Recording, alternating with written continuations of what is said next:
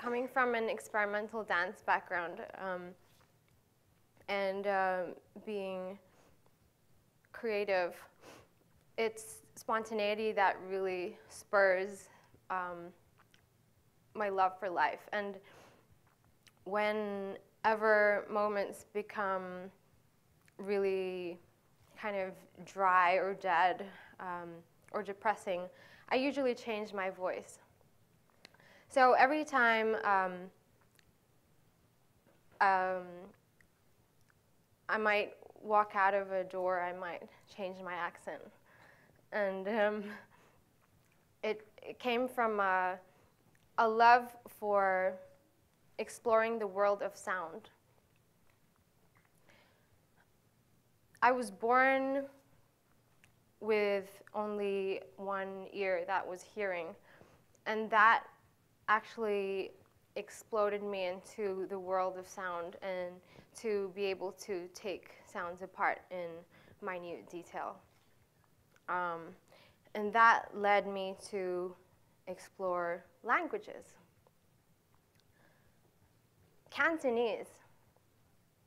Cantonese, it's not hard at all. It's Chantoneasy.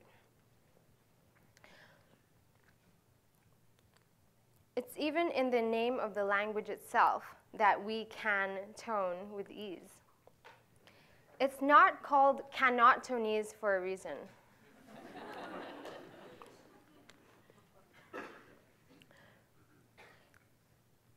It's really unbelievable that I'm standing here today talking about Cantonese, because if you talk to anyone who knew me before 2015, Chinese was the last language that I wanted to learn, because I was too busy getting excited about the rest of the world.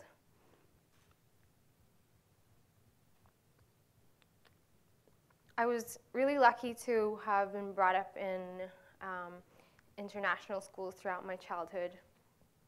And we were surrounded by people who were from different countries.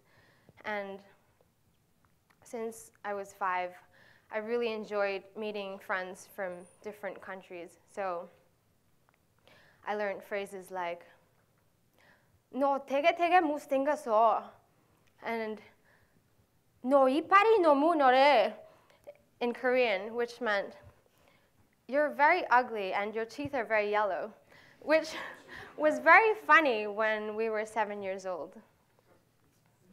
I still remember the friend who taught me how to say, "आपका नाम क्या है?" And skipping to when I moved to England, we frequented a Turkish restaurant almost every other day. "İyi akşamlar, nasılsın? İyi misin?" And my first friend I met when I was interviewing at the Ruskin, he was Polish. His name was Kostek. And he showed me a drawing. I said, "What's that mean?" And there was this letter, L, with the stroke across it. And he said, "That letter is Ewa. Pan Maswo, Mr. Butter." It was a little yellow cartoon character with big googly eyes. And over the years, we developed a strong friendship, and I often went to Poland with him. And he taught me more and more Polish. So one day, we were at a club in Warsaw, and I initiated him to translate the song for me, "One More Time" by Daft Punk. So it goes, "Jeszcze raz będziemy się bawić, o tak idziemy tańczyć."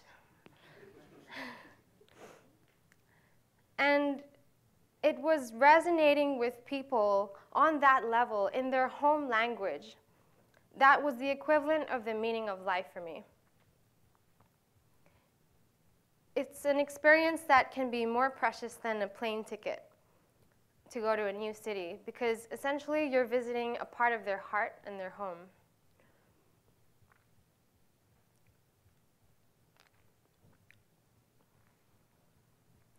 And so Cantonese. 2 years ago, I found myself teaching Cantonese in Berkeley while I was studying dance therapy. And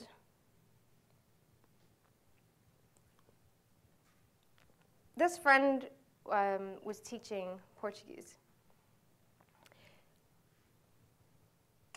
It suddenly dawned on me that one of the most important things about tonal languages is that if you use a different tone, it's another meaning.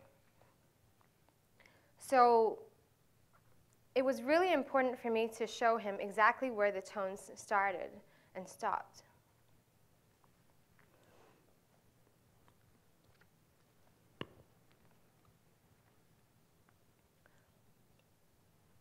Why 为什么广东话没有拼音呢？没有普通话那么好的拼音。I learned how to speak Putonghua without having to deal with any of the Chinese characters. Because there is this really great, consistent system where you read the words, you look at the symbols, and you know exactly how to say it. Why wasn't there an equivalent system for Cantonese? Without a lot of numbers and extraneous symbols above and below the letters, and letters that imply a tonal change. There are even tonal accents that try to differentiate between tones that are different. I thought all of this is so absurd. And yet, on one hand, you have people who don't know how to say Hong Kong in the local language. So I'm going to make sure all of you in here do.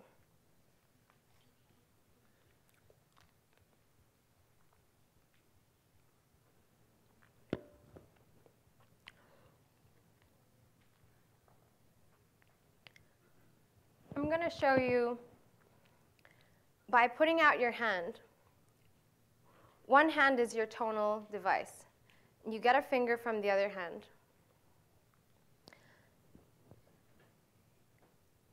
Do, re, mi, fa, so. In just 5 tones, you can say the entire Cantonese and Putonghua language.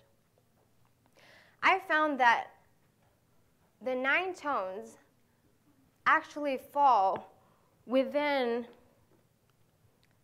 the 5 levels. While I was trying to notate exactly where the tones were for my friend Sebastian, I notated the scale all the way from do, re, mi, fa, sol, la, ti, do. But actually, the whole language only existed within do, re, mi, fa, sol. And at some point, we needed to write tone symbols because it would be inconvenient to have to draw the tone chart out every time. So out of curiosity, I plotted the symbols out for Putonghua. Na, na, na, na. And so both languages turned out to exist within do, re, mi, fa, sol. And at some point, I looked at my hand and said, well, if it was always so much brain work to try and remember these tones, it could be much easier if we remembered certain movement patterns with the sense of touch. So let's practice this together. Hong Kong, the legendary fragrant harbor. Hong Kong, Hong Kong.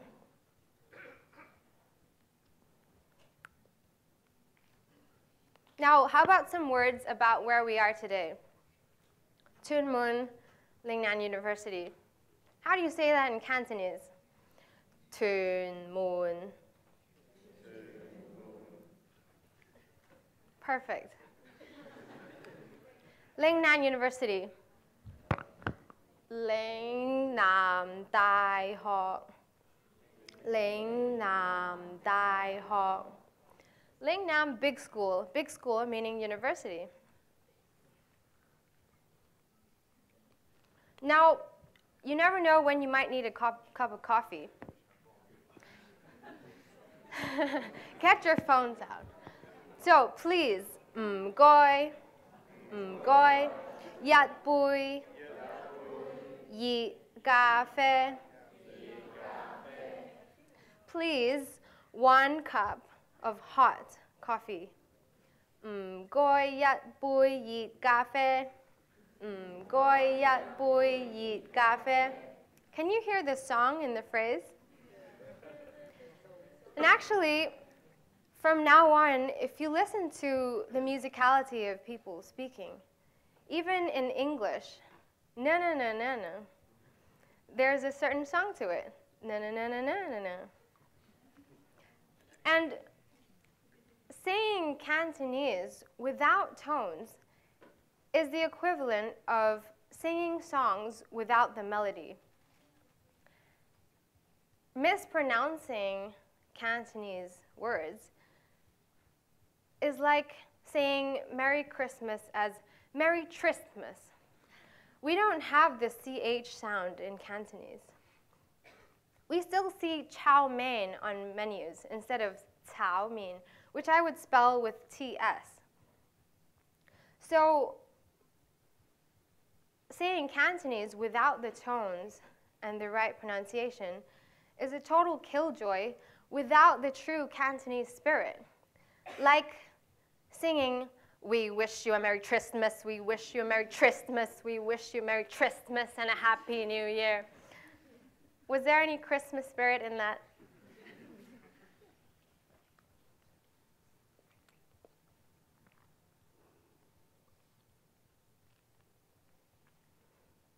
I'm done.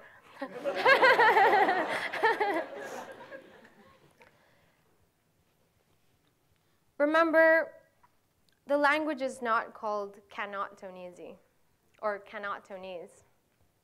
It's Cantonese. Tonal languages are amongst the world's most difficult languages to learn, as quoted by the Foreign Service Institute for Diplomat Training as the languages requiring the most amount of hours to learn. With the Chantoneasy method, that might change, because now Cantonese, Putonghua, Thai, and Vietnamese can be contained on your hand. 1, 2, 3, 4, 5, 6, 7, 8, 9, 10. Thai. 1, 2, 3, 4, 5, 6, 7, 9, 10. Vietnamese. 1, 2, 3, 4, 5. I forgot the phrase. Oh no.